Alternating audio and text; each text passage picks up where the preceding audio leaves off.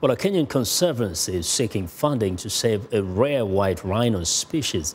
The Ol Pejeta Conservancy, which hosts three of the world's remaining white rhinos, is working to get a new generation born and has launched its Make-a-Rhino campaign to help raise the funds. VOA's Carolyn has more.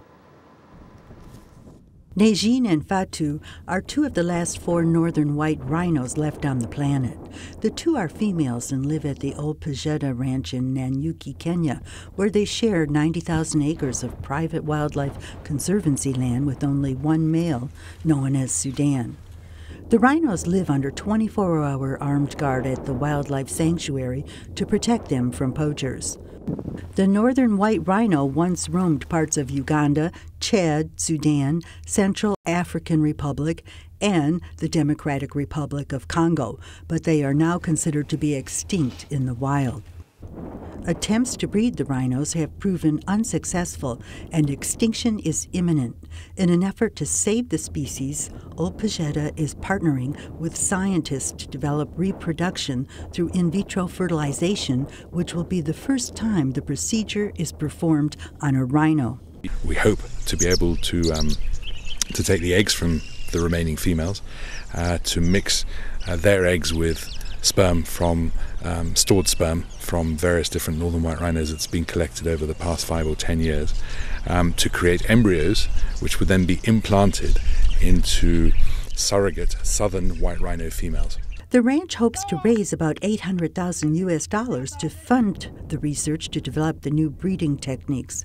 In the latest campaign, a cricket tournament was held. Teams of Maasai warriors played against British Army training unit based in Kenya. Players spent time with Sudan, who is the last northern white male rhino in the world capable of breeding.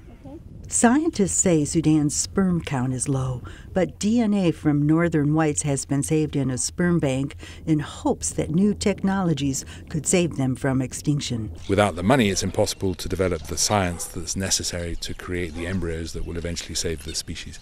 So we have to raise the money first, and then we'll develop the protocol and the technique for making it happen. About 20,000 southern white rhinos remain in the wild, and studies are underway to determine if they are close enough genetically to serve as maternal surrogates. Poaching across sub-Saharan Africa is rising, and Kenya's parliament has passed strict anti-poaching laws.